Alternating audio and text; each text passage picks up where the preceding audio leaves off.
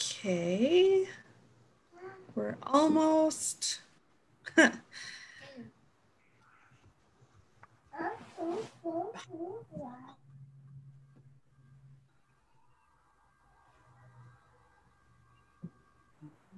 Okay.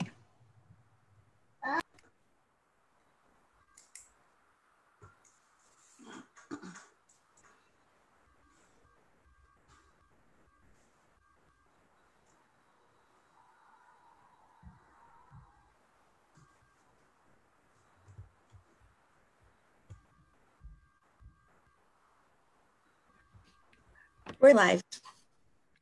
Hello, everyone.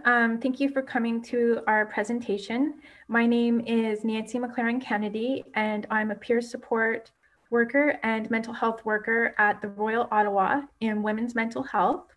Today, we are having a presentation on perinatal mental health and the role of the postpartum doula. And this Facebook Live presentation is part of the collaboration between the Ottawa Birth and Wellness Centre and Women's Mental Health at the Royal. The presenters today will be Christine Cook and Deirdre Bain, who are both certified birth and postpartum doulas from the Community Access Doula Program. And I also wanted to point out that they're also the co-founders of the Community Doula Access Project. Welcome, ladies. Thank you. Good morning. Thank you, Nancy.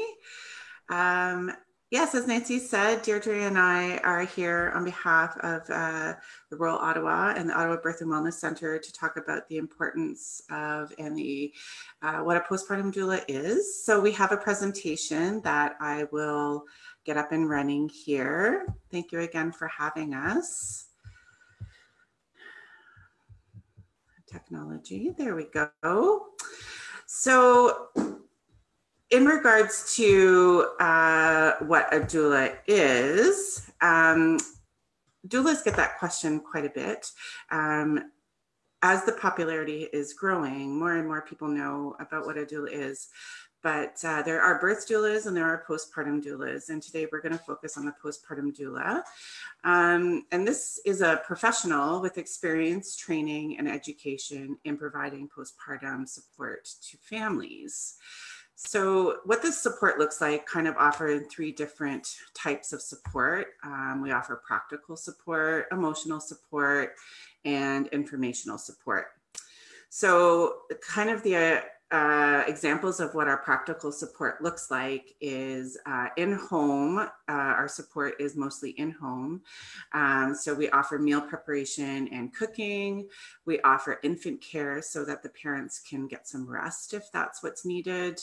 We offer feeding support. So that includes all types of feeding, breastfeeding, chest feeding, bottle feeding, and pumping support if that's needed. And we're there to parent the parent. The emotional support, we're there to answer questions and concerns. Again, emotional support lends into the parents getting rest. So we look after the baby while they rest. We offer non-judgmental, a compassionate ear, and ability to recognize the signs of mental health issues. Informative support is mostly around offering resources in the city. Should it be out of our realm of support, we offer lactation consultant support or whatever other kind of resources the family might have. We offer evidence-based information through the training and certification of a postpartum doula. We have lots of training and understanding in information and evidence-based support. Again, feeding support. Baby wearing, if the family would like to know more about baby wearing. Infant care, so burping the baby, changing the baby's bum, bathing, just kind of the basics around infant care. And again, parenting the parent. The postpartum period is just a time that the family really needs to be taken care of. So whatever aspect that looks like, we surround our support around that. So the mental health, recognizing signs, we certainly don't diagnose any issues of mental health, but we are trained to recognize what some of those issues may be and then forward the the parent onto some resources for further help if that's needed. So how does the postpartum doula really give advantage to mental health support? It's a special moment in a parent's life and is a very vulnerable time, and it deserves to be treated with respect and dignity. A postpartum doula can understand how to care for the parents to ensure that they have the best chance of positive experience at this time. So through the emotional, practical, and informative support, we can lend to the idea that the parents will have less stress because maybe the postpartum doula has taken care of some of the household chores and the parent isn't feeling as stressed. They're definitely more rested with postpartum doula care, feeling less anxious and more confident in their ability to parent their child, knowing that somebody is there to answer their questions and concerns and lend a hand when it's needed.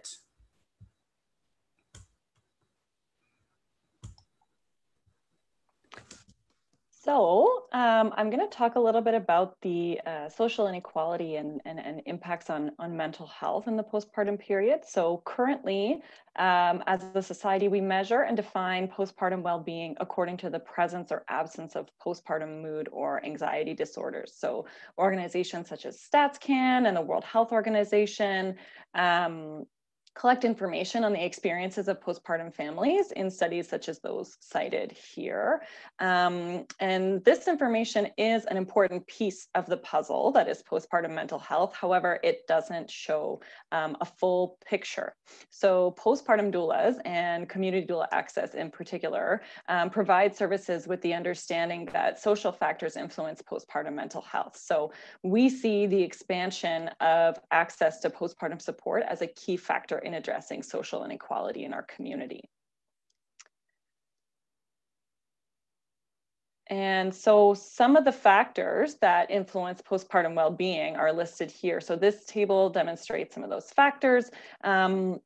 So it can be anything like access to adequate help, secure housing, workplace accommodations, nutrition, education, physiotherapy and mental health supports, as well as the supportive community, or the absence of postpartum complications, birth-related injuries or trauma, persistent pain, postpartum mood and anxiety disorders, relationship stress, social isolation, all of these kinds of things. So while the support of a postpartum doula can't relieve all of these problems, it can have a significant impact on the experience of a family. So for example, a doula can offer the connection to a supportive community. We can prepare nutritious meals to make sure that the family's eating well. We offer education on infant care and the health of the postpartum body, and all of these things have an impact on the overall postpartum experience of a family.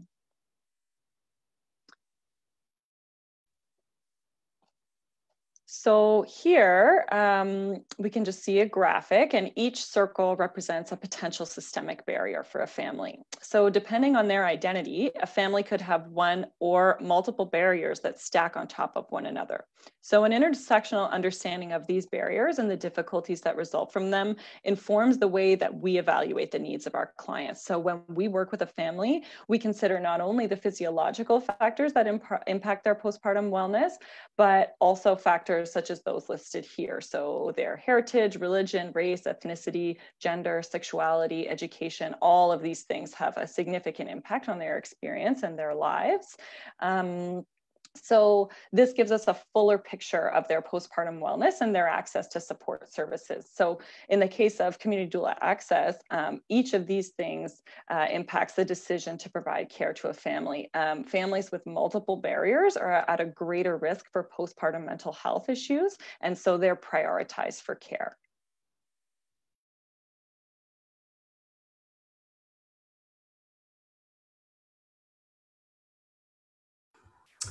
So we're going to just overview what the Community Doula Access project is actually about. It was co-founded by 5 local birth and postpartum doulas here in Ottawa, and together we recognized that there was a gap to access in postpartum services. We agree that we did not only want to serve affluent families, but all families. However, it is not possible to provide care for all families on a volunteer basis, because that is just unsustainable. We decided to found this project, and our mission is to eliminate the current gap existing in postpartum care for families to low and moderate income. We offer services free at point of care, and we compensate the doulas directly for their time. So the access to the community doula access approach is pretty simple. Just existing on the guiding principles that every family, regardless of their income or socioeconomic status, deserves equal access to postpartum doula support. Doulas deserve to be compensated at market rate for providing care in the community. So basically, to achieve our objectives, we must not only match families to a postpartum doula, we must also raise funds to be able to pay the doulas the market rate. So we, and how our model works right now, is that the primary care provider is the referring body to the community doula access. And then the CDA matches the postpartum doula to the referred family. The doula then provides the professional care at no cost to the family. And then the community doula access compensates that doula for care. So currently we are with our pilot project, and where our funds are coming from in continuation is fundraising, grant opportunities, and strategic partnership. So how to access postpartum care with the community doula access. Right now, our pilot project is partnered with the Community Midwives of Ottawa, who are actually situated in our Ottawa Birth and Wellness Center. But we will be expanding our referral system as we are able to secure more funding. The referral partner would contact us, and we have a Google form for them to fill out. Then the doula is to be matched and reach out to the family and then assess their needs and then begin offering the support. So for low barrier access, proof of income or other private information is not required. This is at the discretion of the care provider. We will not be asking for income proof. The Google form will ask for the contact information, the preferred language, and our services are for low, moderate income and for those facing the socioeconomic barriers. So if you would like to contribute to this project and support the mental well-being of parents in your community, we are always accepting support. We are accepting donations on our GoFundMe page, which can be found on our Facebook and Instagram account. So you can see at the bottom, we are at CD Access on both Facebook and Instagram. If our strategic partnerships, we are hoping to expand them in the future. So if you are associated with an organization that may be interested in engaging CDA to match clients with doulas, you can get in touch with us to discuss the options for a partnership. Our email is doulaaccess.ott@gmail.com, and you can see that as well at the bottom of the slide here. And if you cannot either donate or form a strategic partnership, that's totally fine. One of the biggest ways that we raise awareness about postpartum mental health and about the role of the postpartum doula is through social media. We live in the day and age where social media is so important. So following, liking, and sharing our posts is super, super important in supporting our organization. So you can find us again at CD Access on both Facebook and Instagram.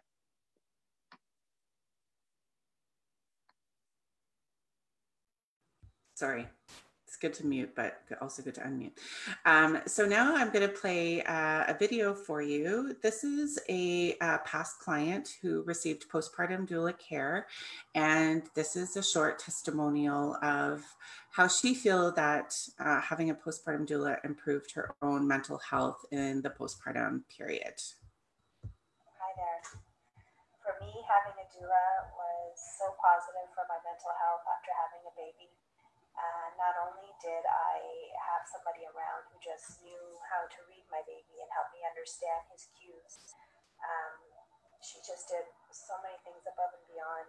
They also help with things like around the house, things that constantly worry you because things are not getting done because you're constantly taking care of the baby. She just has a wealth of knowledge. She really increased my confidence in helping me understand my baby, assuring me that I was doing a good job. I had lots of complications post C-section that affected breastfeeding, that affected my own health, and she was just there along the way to really help me confirm that I was doing the right things, and I could never repay that. If you're ever questioning on if a doula is worth it, they absolutely, definitely are. Hi there. Oops, there we go. So that concludes our presentation for today. Thank you for watching, listening, and learning. We're very excited to move forward and supply much needed support to all families in our community in the postpartum. Wow, that was fantastic. It would be a wonderful world where every woman could have a postpartum doula. That would be amazing. So I don't see any questions.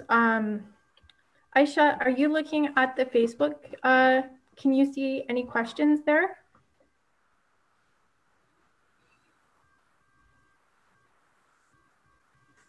So I think what I'll do, because I don't have access to where the comments are. We don't have any questions, sorry, on the Facebook. I just had to mute the cat in the hat. That's awesome. Thank you. No questions yet. Okay, so I have a couple of questions for you then. I'm just wondering what type of precautions doulas are taking during the time of COVID and physical distancing. Yeah, that's a good question, because obviously times are definitely more challenging now. And as things open back up and we were able to start home visits again, all doulas, most all doulas, I can't say all doulas, but all doulas on our team took the public health online IPAC training. And we all obviously screen our clients pre-visit and screen ourselves for any symptoms. When we arrive to the home, we only enter the home wearing a mask and wash our hands as soon as we arrive.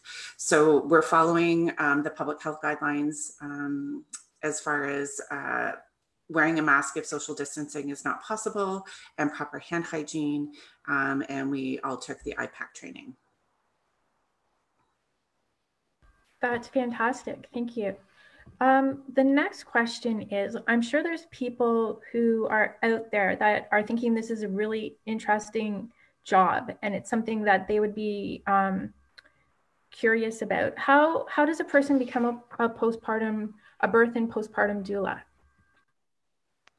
I can do this one. So basically, the doulas are an unregulated profession, which means that there is not one training body. There are many, many training bodies that have different kinds of trainings available. So basically, you do your research into what kind of training bodies speak to you, what is the most in line with your values, and then what is involved is usually 4 days of intense in-class training and then 1 year of independent study, where you are doing research, you are seeing clients, you are reading all kinds of books, and you are learning. And at the end of that, once you've submit all of your assignments, you write an exam, and then you are a certified postpartum doula. And it's the same for birth as well. Different training, different independent study requirements, but yeah, it's the same kind of process. So it sounds like it takes about a year and a half to complete that? It does. It depends on the training body, whether or not they require you to complete it within that 1 year, as it is an independent study. If they don't require you to do it within that 1 year, then you can take longer than that if you need to. But yes, it should take about a year following your in-person training. Awesome, thank you. The other question is about the hours that a birth and postpartum doula works. Do they work evenings, nights, or weekends? Well, definitely birth doulas are 24/7. We're on call for clients around the clock. And postpartum doula care is really at the discretion of the doula. But most doulas will accommodate evening and weekend hours and even overnights. So families need support at all different times of day, and there's not many doulas who are only Monday to Friday doulas. So evenings, weekends, and overnights are also a possibility at the discretion and availability of the postpartum doula. So we may have some doulas on our team who would prefer to do daytime hours based on their own family needs. But we do have lots of doulas who are willing to do overnights, evenings, and weekends. Awesome. I also have a question. So I imagine this sounds really interesting to a lot of people, but some people may be wondering what the first meeting would look like. So the referral goes in and you receive the referral, and what are the next steps for the family? So basically, once the doula is matched with the client, we don't necessarily set up the time, like schedule the time and of the appointment. So the doula would get in touch with the family directly and set up that time. Then the doula, when they come into the home, the type of care that the family receives is really based on their needs that day. So often when we enter the home, our first question to the family is, how are you doing? How's everybody feeling today? And then following that, what would you like to accomplish today? So if the family is like, we really are struggling with breastfeeding, I really need your help to get this going, then we can focus on that. If the family says, you know what, I'm completely exhausted, I didn't sleep at all last night, it would be really great if you could take care of the baby while we rest, then that's what we do. So it's really based on what the family needs that day, and it can change each time the doula enters the home depending on the family's needs at that point. Wow, it sounds like a really flexible service, and you're really paying attention and listening to what your client's needs are. Yeah. I had another question. If a family doesn't qualify for the Community Doula Access project, what's the process for that? And also, what are the fees?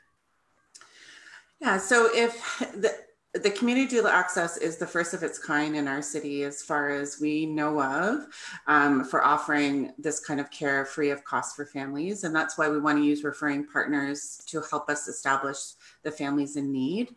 For families that are affluent enough to not qualify for the program, they basically hire their doula as like a personal contractor. So researching and interviewing different doulas to find the doula that's right to serve them. And then doulas basically work on an hourly basis with that family.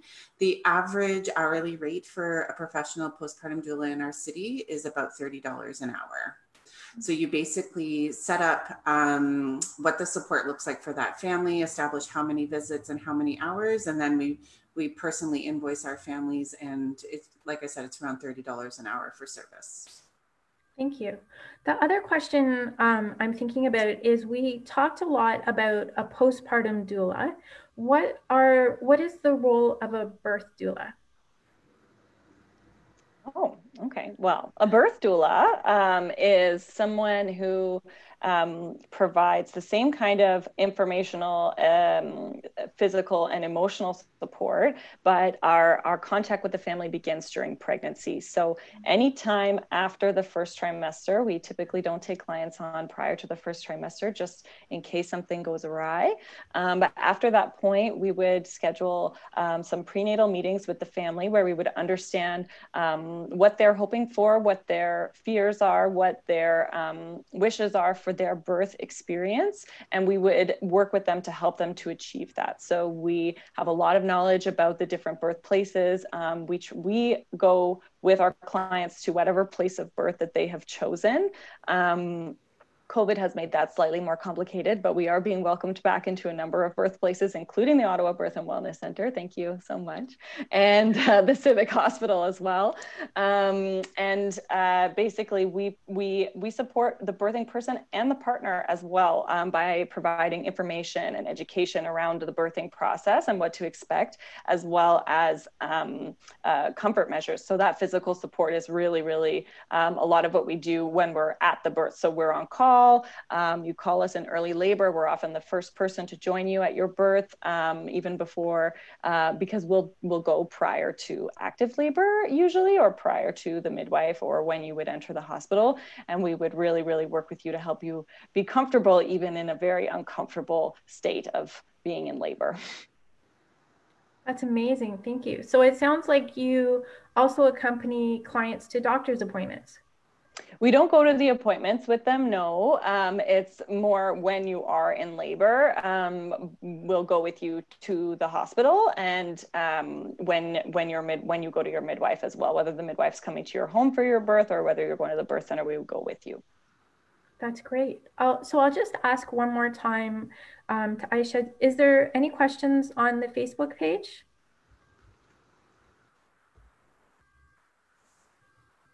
No, no questions. Okay, so I'd just like to let everyone know that we do check back to the comment section of our presentations, because one thing we have noticed when doing the Facebook Live is that a lot of people watch the videos after the actual live presentation. So we will be monitoring the questions.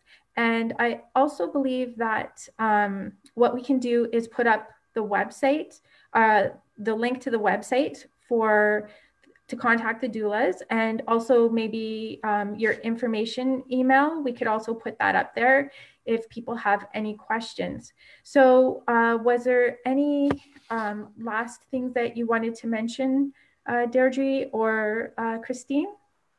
We'd just like to thank the Royal, you, Nancy, and the Ottawa Birth and Wellness Center for all you're doing for really reaching out to families and helping families with mental health issues.